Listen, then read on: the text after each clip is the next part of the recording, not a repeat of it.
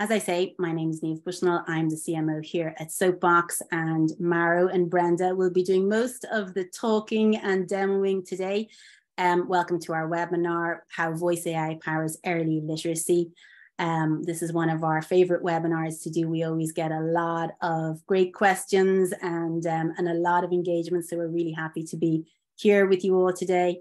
I'm going to be telling you a little bit about SoapBox just to start us off and giving a little bit of housekeeping information. And then I am going to let my expert colleagues take over and take us on a journey into how we power early literacy with our voice engine. So SoapBox, if you don't know the company, SoapBox is HQ'd in Ireland.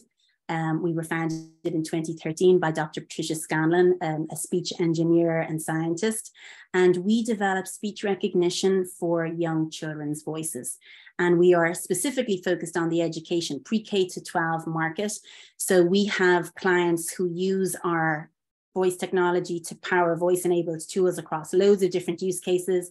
Early literacy, obviously, we're talking about today. We also power oral reading fluency assessment. We power spelling apps. We power science and math apps. We power language learning. We have Early Bird as the client of ours who uses our tool to power a dyslexia screener. So we are very, very focused on and committed to the education market pre-K to 12, and young kids' voices are our speciality. So we have clients all over the world. A lot of our clients are actually based in the US, and you will know some of these names, companies like Scholastic, Imagine Learning, Learning Without Tears, McGuirk, Early Bird, who I mentioned earlier on. And we have to date powered over 80 million learning experiences for kids. So we have delivered back from our voice engine over 80 million individual pieces of feedback, either to a child directly or to a teacher dashboard. And my colleagues, again, are going to be diving into this in much more detail in a little while. But so, you know, we've been working on this for the last 10 years. And I think the thing to know mostly about SoapBox, the most important thing that makes us feel very proud, is that we are an equity by design company and a privacy first company. So we are committed as our mission to treat every child's voice equally who uses our tool, who uses our voice engine. So regardless of accent, dialect, age, socioeconomic background, skill acquisition, you should, as a child, have the same experience regardless of how you talk or what you know or where you're from, using our voice engine. So it treats every child's voice equally. And we work really, really, really hard to deliver on that every single day. And we have been independently validated for mitigating racial bias. In fact, we are the first AI company in the world to have been to earn the certification from Digital Promise and the EdTech Equity Project for mitigating racial bias in AI design. And it's something that the people in our company talk about every day. We are super proud of this, and bias is something that we continue to work on a daily basis. You don't just deliver an equitable product and then package it up and send it off. It's something that needs to be worked on and that we work on every single day. And my colleagues here in particular are very, very focused on it. So that's our equity story and our privacy story. We since 2013, when we started, we have been a privacy by design company. So every process, everything we do is built around privacy. So the way that we handle children's data. So we take no personally identifiable information. All of the information, all of the data that comes to our voice engine is anonymized and de-identified. And we are obviously COPPA and GDPR compliant. And we are certified on a regular basis by PreK, who are a safeguard company in the US, who have been working with us since we started back in 2013, because we wanted to build a privacy first engine from the very start, from when we started building. So that's a little bit about the company. In terms of today, this session will be an hour long. So we will finish at 6 p.m. Irish time. That is, I guess, 1 p.m. on the East Coast. And the rest of you can do the math as to how that works out for you guys. We are going to be recording the session. It's recording right now, and we'll send out the recording to everybody afterwards. We will be using the Q&A only for questions. So if you have questions, put them into the Q&A at any stage during the demo and discussion. We won't be using the chat for questions. So we'll be looking at the questions in the Q&A and getting through as many of them as possible at the end of the session. We will send you out a survey after this as well to ask you how we did, what you'd like to hear the next time we do a webinar, all of that good stuff. And I think that's probably it. Yeah, the Q&A is the important piece. So Brenda and Mara are going to dive in and do a demo and a discussion all around how we power early literacy. And then we'll probably finish up around 15 minutes before the top of the hour and go to your questions and answer as many of them as we can. If we don't get to your question, or if you have more questions, hello@soapboxlabs.com is the place to find us, and we can get in touch with you. We can pick up the phone, we can have a chat about your use case, we can learn more, all of that as a follow-up to this webinar. So with all of that said, Brenda, I think I've done enough talking now for the day. I think I'll hand over to you to take us from here. Super. Thanks so much, Niamh. That was a great introduction there and a lovely overview of SoapBox. So good afternoon, everybody, and absolutely delighted to be here and have you all here with us today. As Niamh said, my name is Brenda and I'm Head of Education Product here with SoapBox Labs.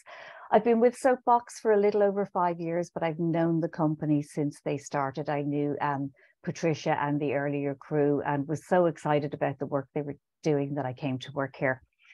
And I had a huge ambition when I came here. My absolute passion is literacy and access to literacy. On a personal level, there's a lot of dyslexia in my family. So I've seen the impact that can have long-term on somebody's life, and working in a job where you can help teachers and help students in the area of literacy gets me out of bed every morning. So it's just amazing that I can sit here today and say that we power literacy from the very earliest stages, from the very first steps that a child takes on their literacy journey, where it starts to become formal in a school setting, right up to fluency levels and including prosody, etc. It's just such an exciting place to be now for us as an organization. But what we're going to focus on today, and what Maro is going to walk us through, is a particular feature that we have that supports teachers in the classroom who are doing instruction in the earliest stages of literacy. So those foundational stages, whether we call it phonological awareness, phonemic awareness, early literacy, we're going to see all of that now. It's very exciting. So right from when the child starts to learn the letter shapes, the names of those letters and the associated sounds, through the manipulation phases and up to the early decodables. That's the area we're going to focus on today. So very excited and very happy to take questions at the end, as Niamh said. So I'll hand over to Maro and let you get started, Maro. Thank you so much, Brenda. And as Niamh and Brenda said, my name is Maro Nicolau. I'm head of speech at SoapBox, and I've been working in speech technologies for most part of my career for the last 20 years. And in more recent years, I've been really focusing on computer-assisted language learning, and always be my passion. So without further ado, I will start sharing my screen so we can kick off with the demo. And before starting and diving into the actual early literacy use cases and tasks, I will give you, probably it's best for me to give you a little overview of the interface that we are going to use today, be using today for the demo. So what you have in front of you is not the actual product that we deliver, but it's a sort of user interface at the showcase that our engineer put together to put in a, let's say, human readable format the response of our engine. What we normally do, and I'll show you in a minute, we normally take audio from our clients. We process the audio and we return a sort of response to them in an API-based format. So in the center, in the top center here, you'll see what we call internally a target. So what our off-the-shelf solution, the one we'll be focusing today, and Niamh said at the beginning, we'll be focusing on the shelf solution, of our engine, we basically search that the target is being said in the audio file. Over here on the left side, we have some preloaded examples that I'm going to play today for you. We have several of them. I'll start with the sentence, and I'll play right away. And please let me know if you hear the sound. My frisbee, he said. It went in the window, and I flowed it. So as you heard, the sample is very clear, but there was some background noise, and we could handle, the engine can handle very well. Also, you might have noticed that when I pressed the button, you almost immediately you got on the right side the response from the engine. Please keep in mind, this is a live demo, so every time I'm pressing the button, I'm actually uploading the file to the servers, the server processes it, and gives the response back. So you also have an idea how fast the response is from our servers, and it's almost immediate. What do we get back from the engine is actually something that I will only show one time. It's the text file I was mentioning before, and this is the level of details that our engine returns. It's called a JSON file. It's a text format, it's a text file, and very easy to parse for any software developer. So our clients process this one in order to get all the information, create their dashboard, their application, everything. And this is what all the information that we have here, all the phone level details, start time, and quality is what we use to create what you have in front of you here on the right side.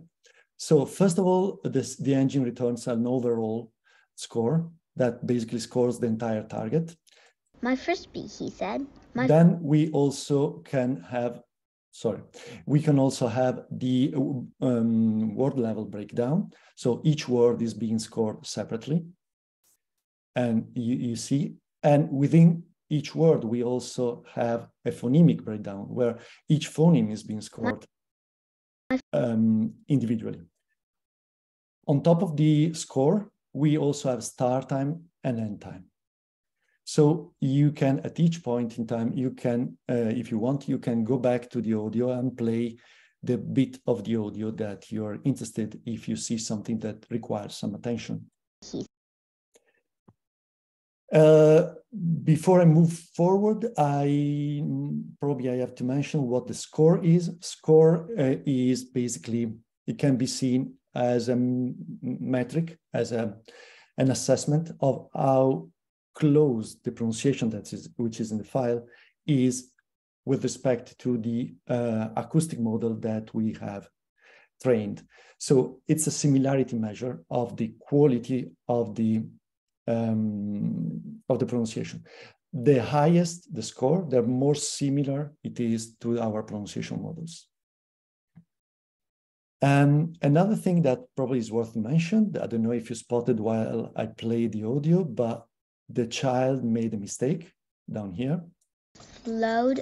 So they, instead of saying follow, they say flowed. And as you can see, the engine detected that something was missing in the file, in the audio here, and the phoneme is marked as very low score and very short duration. That means the phoneme is missing. Load. There is another way. Of course, I searched in the target, I searched for the entire sentence. I could have just searched for one word. So the way the system, the off-the-shelf solution works is that we search for what's in the target in the audio. Let's say I wanted just to search for one word in the entire audio. My frisbee, he said. It flowed. I won't play it all, but you might see that the system could detect among inside the entire audio just a bit Load. where the word was, and in a sort of keyword spotting fashion, and also detected the error. So this is our off-the-shelf, how our off-the-shelf solution works. And okay, so now that we've kind of have an idea of the user interface that we have in front of you, that you have in front of you, we can move into the early literacy use cases, which are the interesting part of this webinar. And I think it's worth mentioning there, before Mara goes into that, that one of the things that's really incredible about how the engine has been developed, this is an off-the-shelf solution that's designed to be extremely flexible. So it's designed in a way that whatever your use case, whatever your requirement is, you can design the target in such a way that you'll get exactly what you need back from the engine within that JSON response. And it really does make it's not just highly accurate, it's incredibly flexible. So I think it's just worth mentioning that. Absolutely, Brenda. And also it's worth mentioning that we are not prescriptive with the score. So let's say that our customers can choose the threshold on the score that they prefer, depending on at which stage of the literacy journey the students are, the children are. So they can be more strict with a higher threshold or more forgiving with a lower threshold. And we give full freedom to our clients to select that. Here we have a sort of traffic lights system, red, amber, and green, but it's just flexible and decided over here. It can be changed and can be adapted to any customer's need. So the first use case we want to talk about when it gets to early literacy is letter names. So the use case is that the child is asked to read and say the name of a letter on screen. For this particular use case, we use a specific markup tag. And this is the one in front of you, letter. This is because when it gets to a single letter, we have to tell the engine what's the pronunciation for that. And with the markup in front of you, we say we want the letter name. So G, not G or J or something else. So the system and the engine is not confused. G. As you heard, the sample I played is very well produced. So on the response, the score is very high. And again, the same as before, we have the phonemic breakdown, phone level, and with start time, end time, and individual scores. Another very common use case that it could be that you wanna check that the child said G and not a similar sounding letter. For example, B, C, D. And in order to do so, we make use of, let's say, what we call multiple target. It's a way of using our off-the-shelf solution, off-the-shelf engine, that in one single request and multiple targets, different, let's say, letters can be evaluated at the same time. And I'll show you. G.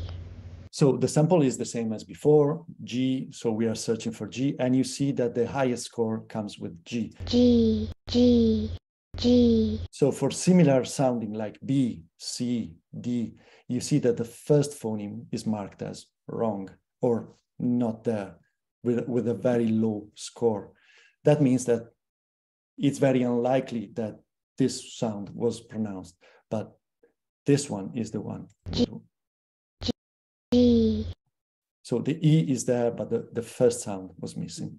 And we get this a lot, don't we, Mara, when we're working with customers where they're concerned that, well, there are common mistakes that children make, especially at this stage. They're little, they're learning. So there may be letters that they mix up like D and B, etc.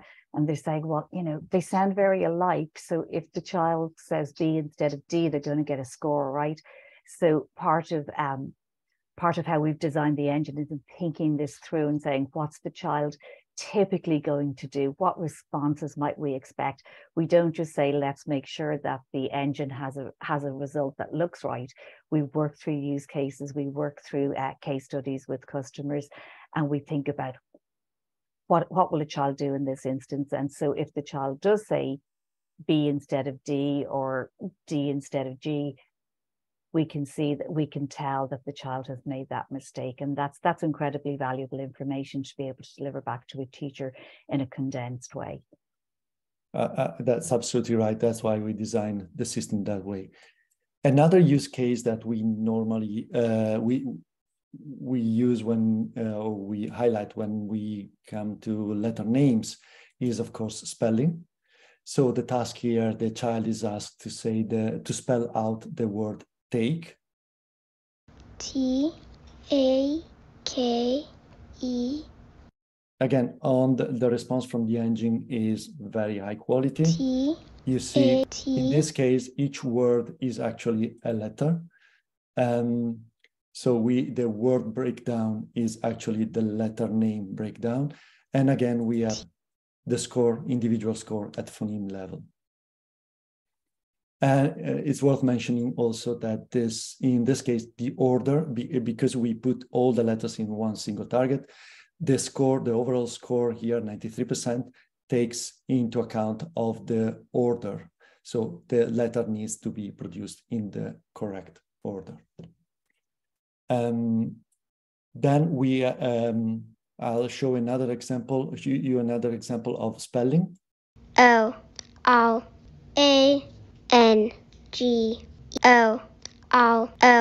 So this time we have a little mispronunciation. There is an error on the letter R. The engine flagged as a low similarity with our engine, with our models. And so this is very powerful. Then the teacher might go there and decide whether this type of pronunciation requires attention. It's just a little off from what the model expected, whilst the rest was flagged as correct. This specific task where can be used, this specific target design can be also used for when the child is asked to read sequences of letters in a sort of dyslexia screening use case. And because, again, as I said before, we also score the order. We take into account of the order, and the order is important here as part of the scoring. Yeah, that's a really good example, Mauro. And then the other one, of course, is we know that teachers have the joy of having to benchmark children 3 times a year. So they might be going through, say, for example, Dibbles type activity or whatever program you happen to be using, where the children, one of the activities the children have to do is read a sequence of letters in a particular order. And it's a fantastically powerful way to be able to automate either the practice or the assessment itself and see to this very fine detail how well a whole group of children are doing, and if there's a particular group or child in the classroom who needs intervention from that teacher. So being able to translate data into information that enables teachers to make decisions. So right down to the level of the pronunciation of a letter or the order of a sequence of letters. Yep, absolutely. So we just gave you an overview of the letter name use case. Of course, the following very typical use case in terms of early literacy journey is the letter sound. So the child in this use case is asked to produce the sound of one letter. And for this particular target, we designed this particular target in a slightly different way as from before. We use a markup called sound out, and we also need to provide the pronunciation here. The reason we need to provide pronunciation is because, again, this letter here can sound in different way depending on the context. So we have to tell the engine which sound we are looking for. And in this case, we are looking for the hard G sound, G. The way we address the phonemic pronunciation or the pronunciation is through alphabet coding. And we have documentation to help you design in this part. So I'll play this sample. Go. Again, it's a very good sample. So the response came back very high score. And the phoneme is just 1 this time, of course, is just We are looking just for phonemes. But the response style is very, very similar to what we've seen so far. The natural, let's say, evolution of that would be the decoding or the sounding out of a word.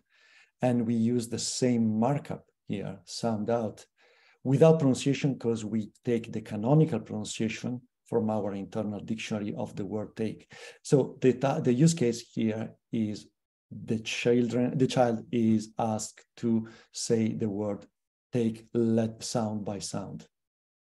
I'll play the sample. A. Again, because the word is a very common word, we can take the pronunciation from the dictionary, we take the canonical pronunciation. A. As you can see in front of you here. But if you were looking for a specific pronunciation or a very specific, different, let's say, way of saying, you can always specify the pronunciation attribute here and give the pronunciation you're looking for. Why we need the sound out markup instead of just using, for example, the word take? I'll show you in a minute. A. So as you could see, I made use again of the multiple target feature of our off-the-shelf solution. And so we are scoring 2 targets at the same time. And one is sound out, which is meant to have silence in between the sounds. So in between the phonemes, you need a little bit of silence or a little pause. And this one instead is the blended version of the same word. And as you can see, was scored very poorly. And that means that the child said the first one, the sounded out version, not the blended one. And this is something that when you assess the ability of the child to sound out the code, it's it's something that teachers are interested in being sure of. They didn't do. Isn't that right, Brenda? Yeah, absolutely. I mean, essentially, as I said earlier, we don't start with the tech, we start with the use cases. We start with what do teachers need to know, what do educators need, and how might a child respond in this case. So depending on the instructional model a child has received, if you say to a child, tell me all the sounds in the word take, the child might say take, and then sound it out, or they might just sound it out straight away, or they might just go take.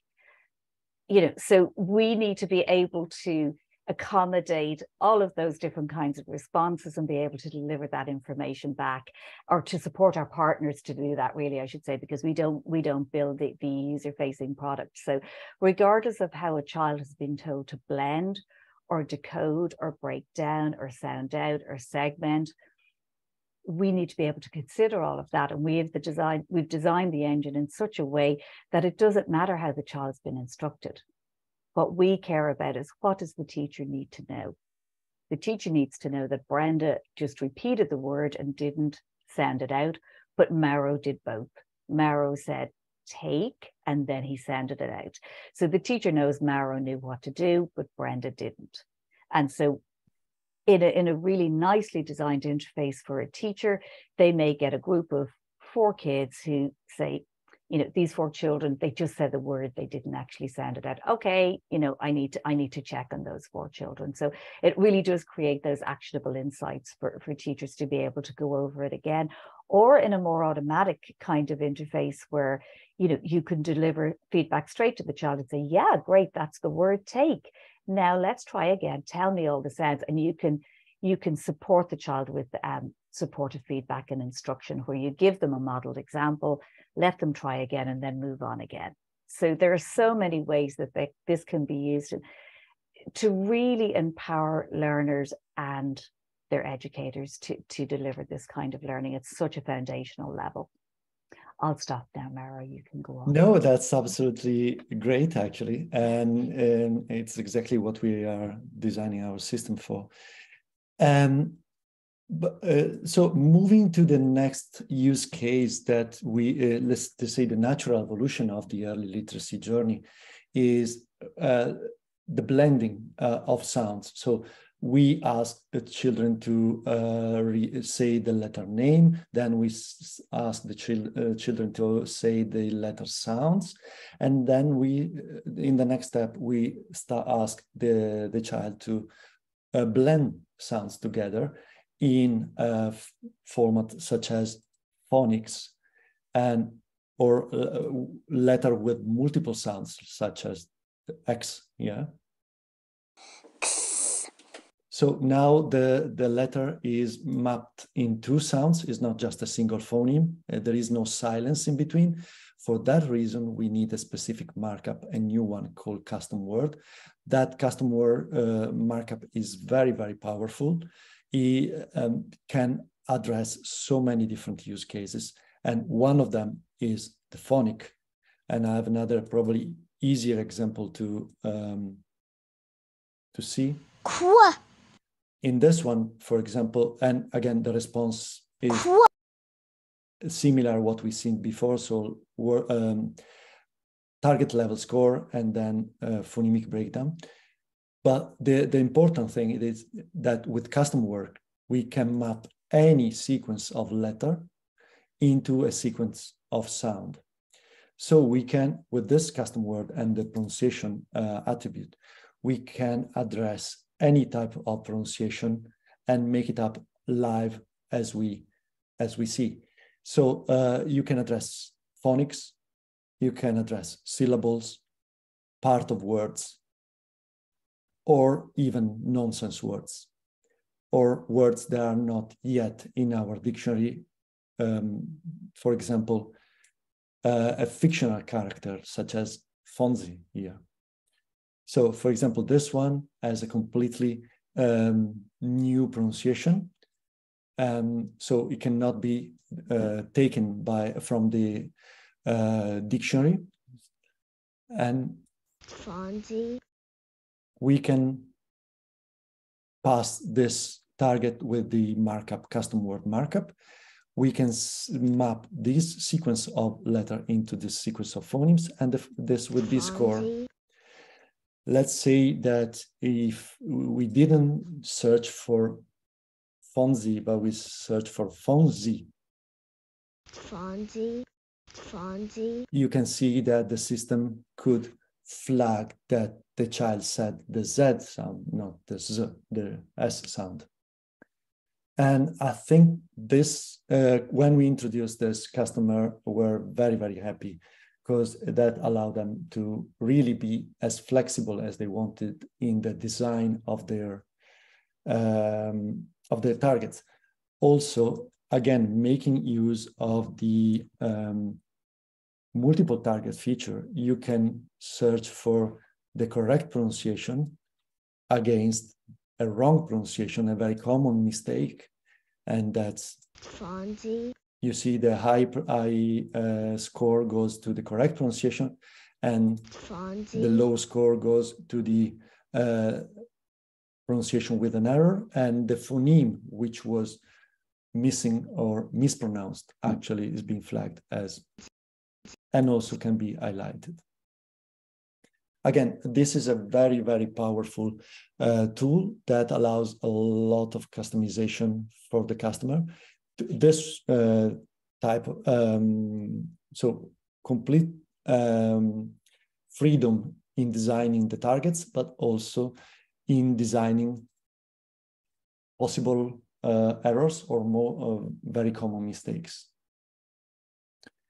Yeah, we had some really good, oh, sorry, Mara. We had some really good conversations recently with the customer where they were they're designing to scope and sequence in terms of phonological awareness, and the discussion was around the short O and the long O, and which one the children were learning at that particular stage, and checking that the children had grasped within a word which version of that to use, etc. So it was a really nice example of how you can check for the correct version or pronunciation of a single set of sounds within context of words, etc. So checking if the kids have learned that bit before you move on. And, you know, we had a piece of feedback there several months ago, which was just wonderful, from a teacher who said, this is a game changer. I now know out of the whole class of 30 kids, which ones are ready to move on and which ones struggled a tiny bit, because teachers know their classrooms. They know the kids who are going to struggle. They know the kids who are flying ahead of the others. But when there's that group in the middle, just being able to catch something small as it happens and being able to intervene on the spot, move it along, means that, you know, they don't find out months later that, oh, you know, Brenda didn't quite get that a while ago, I'm going to have to go over that again. But being able to do that, and I just thought that was a great way to put it, that it was a game changer for this particular teacher. So I thought that was great. And the example that we were talking through was where the child was practicing in homework, which the teacher has, if it's oral homework, the teacher doesn't know, unless they have a system where they can listen back, or it flags to listen back because Neve struggled with something this week. So that was a really nice example that we had recently. Yeah, it's very nice when you hear the feedback from teachers and customers that they are happy with the solution that we design. And before probably I'll stop the demo, I think it's worth mentioning that the scoring very short sounds is very, very difficult target, because first of all, the amount of speech that we are evaluating is very short. So it's like you picking up the phone and someone is saying just one sound and you have to guess which one it is. So that's what the engine is doing. So without any context, without any further information, the engine has to decide which sound was produced. And as we all know, some sounds are very similar to each other. That's why it's so powerful to have to use multiple targets, so you can contrast the expected target against some other targets that we internally call negative targets, but some very common mistakes.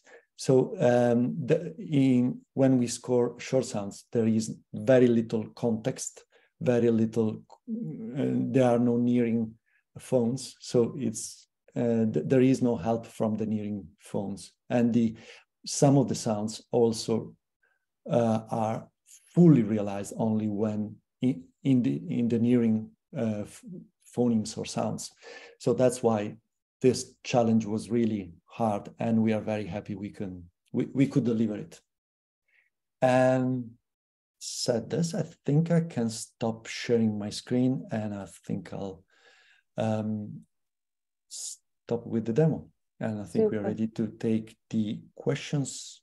Thanks so much for that, Mauro. That was really great. And you know, there's only so much you can get across in 20 minutes, half an hour of demoing how the engine works, because we don't build a user interface to put in front of an educator or a student or a child who's learning in a more informal way through a play app or whatever.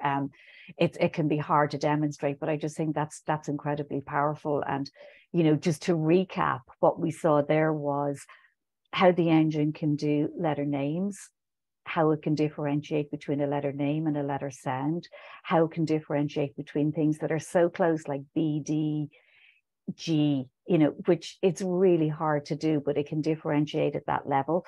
It can look at isolation, phoneme isolation. It can do segmentation. It can do blending, when a child is blending out and sending out a word, and then when they're decoding, so where a child might be decoding a word into its individual sounds and then saying the word, and right up then also to those early decodables where a child is reading, say, well, there's no limit on it, but where a child is reading, you know, 3 to 5 words in a sentence because this is what they've just learned recently. So it takes it right from those very single sounds all the way up to words and words in a sentence. And it's out of the box, and it's incredibly powerful. So it's just, I get excited every time I see it, and we worked on it. So. And of course, we just touched the early literacy, of course, use cases, but there are many more, like multiple choices. If you have a question and you want to check multiple choices in a voice power exercise with multiple choices, then you can use multiple target for choices, and you pick the one with the highest score. Or so many use cases that apart from the early literacy one. And again, sorry, Brenda, again, I would highlight that this type of off-the-shelf solution, an engine, doesn't need any customization. So the moment you get access to the engine, you can start using right away and developing your own app, receiving the JSON file you've seen immediately, and then you can process and display. Yeah. And that's very powerful. And it's so forgiving of not just how children speak, but how they behave. You know, if you ask them a question, you know, what color was the ball? You're going to get red. You're going to get, the ball was red. You're going to get a red ball. You know, you're going to get so many different responses from an individual child. And the way this particular engine works, it's so flexible. If you just want to know, did the child say red? You could do that. Do you want to know that the child said more words than that? Are they being fluent? Are they using function words together? You can do that. It's incredibly flexible. And as we mentioned earlier, we do also accommodate fluency, comprehension, retell, and prosody measures all the way up to that. But what we've been focusing on today are our foundational literacy measures, which are just so important and have been so much talked about in the last few years with everything that's going on. So we're very, very proud of it. I think, Niamh, is there anything that we haven't covered that you think we may have missed? Well, we have loads of questions as usual. Great. Maybe Super. we'll dive into some of those, and those can take us in a couple of other directions. I'm going to start with the one that's in front of me here, talking about the audio, and what do you do with, can the engine react to audio that's less clean? So maybe we'll talk a little bit about that, Maro, and background noise and how we've built it to Absolutely. So we built our engine to be robust enough to common, let's say, noises. Probably you remember at the beginning I played an example, and there was some background noise. There were probably a bicycle or someone playing the playground behind the person speaking. So and as you could see, the engine was super robust. That the way we do it is basically we train our acoustic model with a lot of different type of noises and a lot of variations in the type of audio that we process, and that makes our system robust to most common type of noises. Of course, there is a limit. I'm not gonna lie. The rule of thumb here is that if a human person can transcribe it, can understand what's going on, our engine is very likely to do it. Actually, Brenda can tell you stories that recently we were surprised by how good our engine is, probably better than human, at picking up things that are either very low volume or some background noise. That a very common use case is that the child is recorded in a classroom where other children are speaking at the same time, and the engine could pick up the actual person that was speaking rather than the background noise. We were quite amazed by that. Well, it's something we worry about all the time, because we know that kids are in busy environments, whether they're at home or in the classroom, and the teacher might be doing whole class instruction followed by group instruction, and our engine may be used in a situation where there's a group of children practicing together, but there's something else going on in the classroom at the same time, or there's a group of children being assessed at the same time. So we're constantly checking, we're constantly looking at these use cases and ensuring that the engine performs to ensure that that child using our engine has the best possible outcome when they're using our technology. So it's a big deal for us, but yeah, we're constantly relieved when we check. Brenda, there's a question here: can this program replace DIBBLE? So I'm going to ask you to clarify the difference there, but just maybe at the top, just to remind people, so we are the voice AI, we are the voice engine in the background, so we do not develop front-end products that teachers or young students use.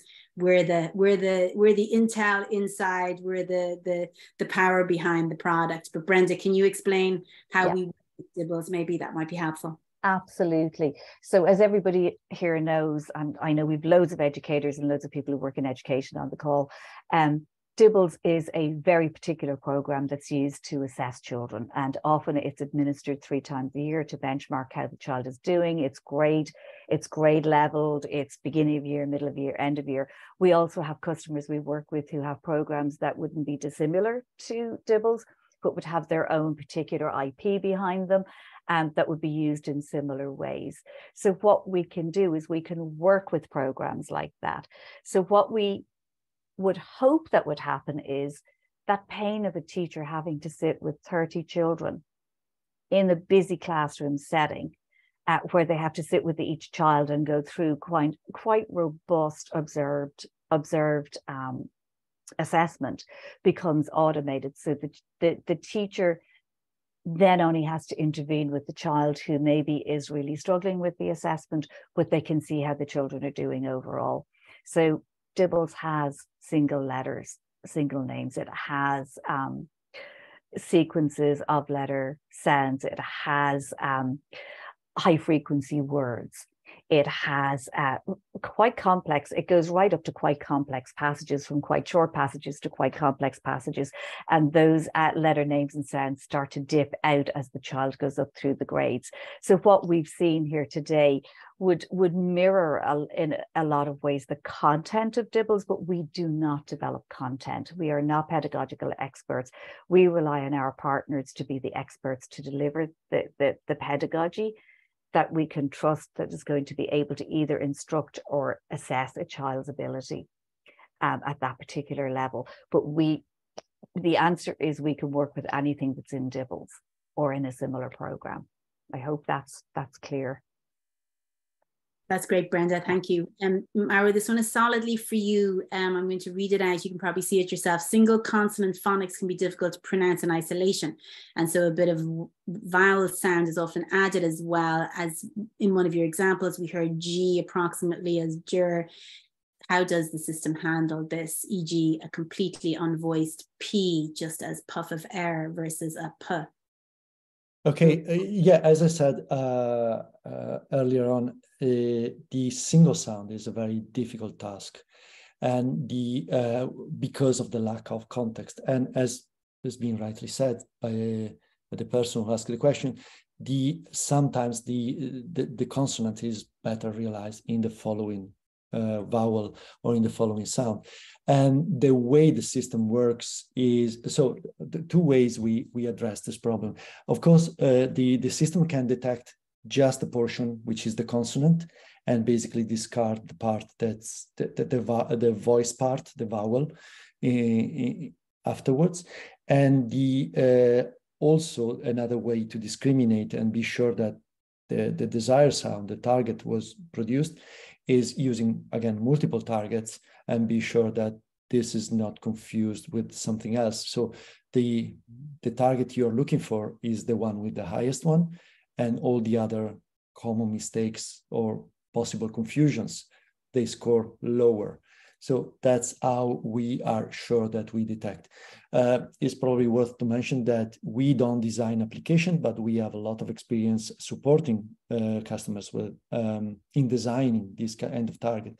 So we put together some, I think, very comprehensive guidelines that help customers in designing this target, specifically for very tricky use cases such as consonant plosives and unvoiced plosives.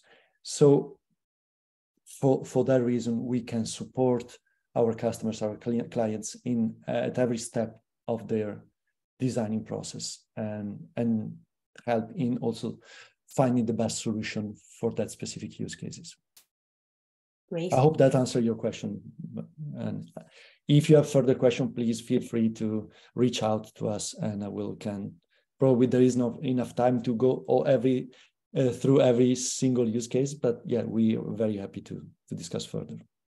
Yeah, absolutely. Hello at SoapBoxLabs.com is the place to start if you want to jump on a call with us or talk to us about your specific use case. Maro, another one for you. It was the first question that came in, actually. In the example shared by Maro, the child repeated a couple of words. Is that reflected in the score? So that sounds a bit like a soapbox fluency type question. Do you or even Brenda, do you guys want to jump in and talk about that a little bit?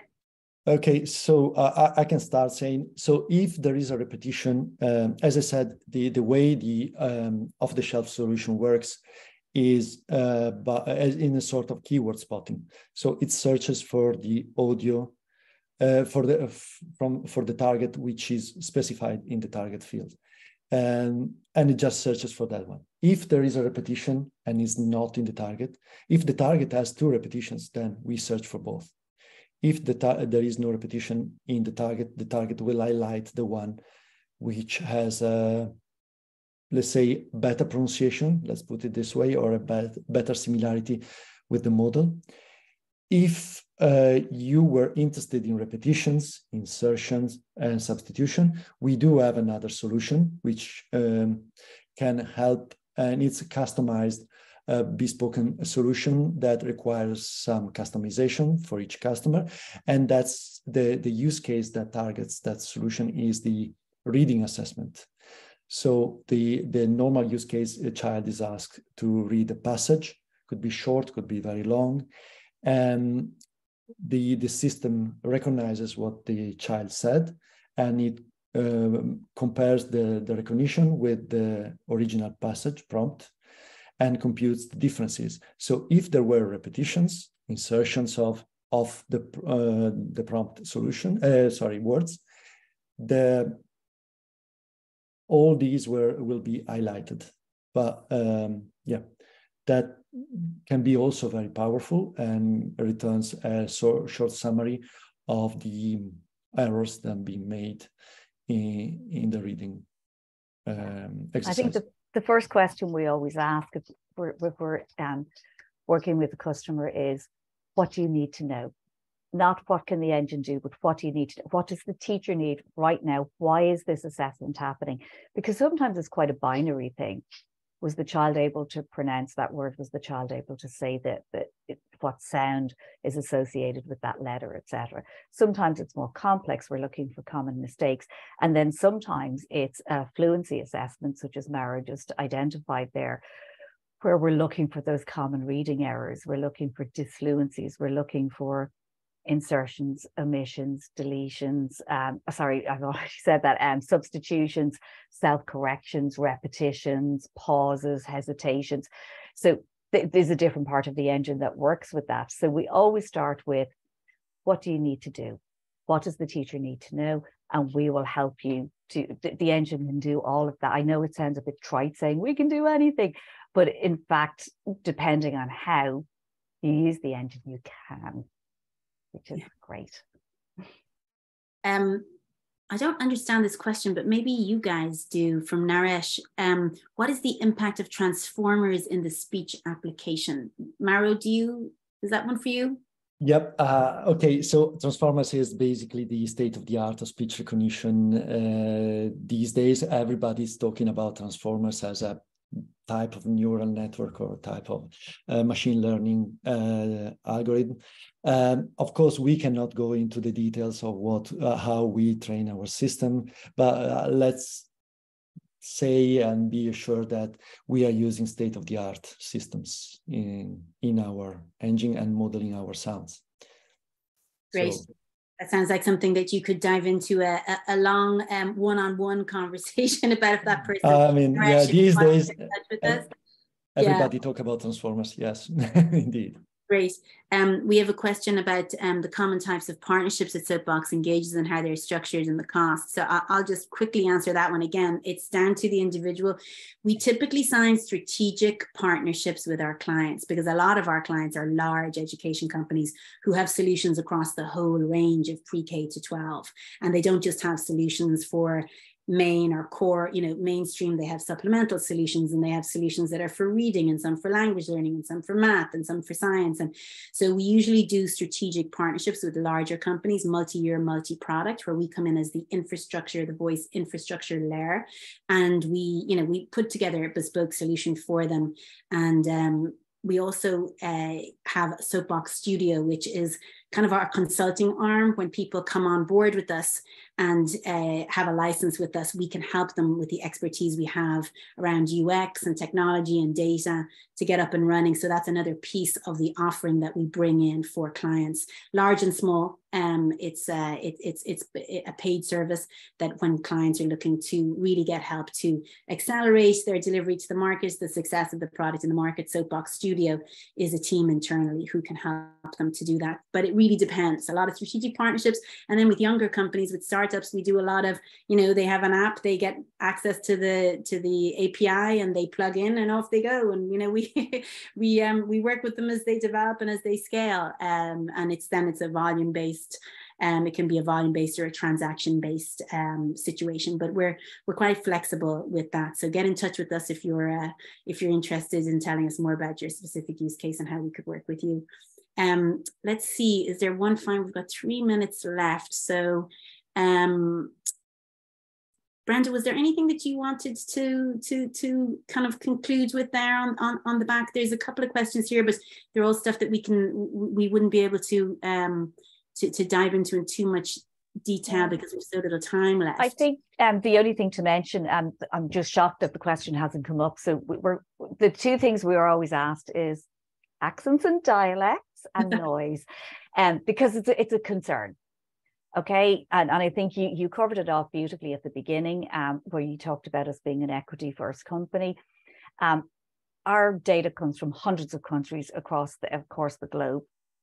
And, you know, in particular, you might say, well, I'm in North America, but, you know, I have kids who have a particular accent on the East Coast, another on the West Coast, another in the North, another in the Northeast. We know that. And we are one of our driving mantras is we want to meet the child where they are, regardless of their age, regardless of their gender, regardless of their dialect. We want to be able to cope with that child, no matter what their requirement is. So our models have been trained on such a vast array of data that when Mara was speaking earlier about how well does it match our model, well, you know, we have models of most children speaking in their own way and with their own accent, etc. So don't be fooled by the fact that the demo is quite compact, because it's there to be used in the space of 15 minutes. And then the other one is noise in the background. I think we covered that earlier. You know, it will cope with noise to a certain level, a reasonable level. And after that, it's like, guys, even I couldn't figure out what the child was saying with all that noise going on. So I think they're just two of the biggest ones we tend to get. Super. Yeah. Robert, a quick answer to your question. Yes, we can be integrated into a program like that to be to support a situation of kids learning with a one-on-one tutor. We have some clients in that area. I think that's it. We have a minute to go, so I think I'll just thank everybody for joining us. We had a great audience today, and thank you everybody for sharing where you're coming from and a bit about your backgrounds in the chat. It was really lovely to read all of that, and especially to my colleagues, to Mara and Brenda. Thank you for delivering a wonderful webinar and demo. And get in touch with us, hello@soapboxlabs.com, if you want to know anything more, or if you want us to talk to you specifically about your use case and what you'd like to do to voice enable your experience for kids in education. Thanks, everybody. Bye. Thank you. Thank you, everyone. Thank you. Bye.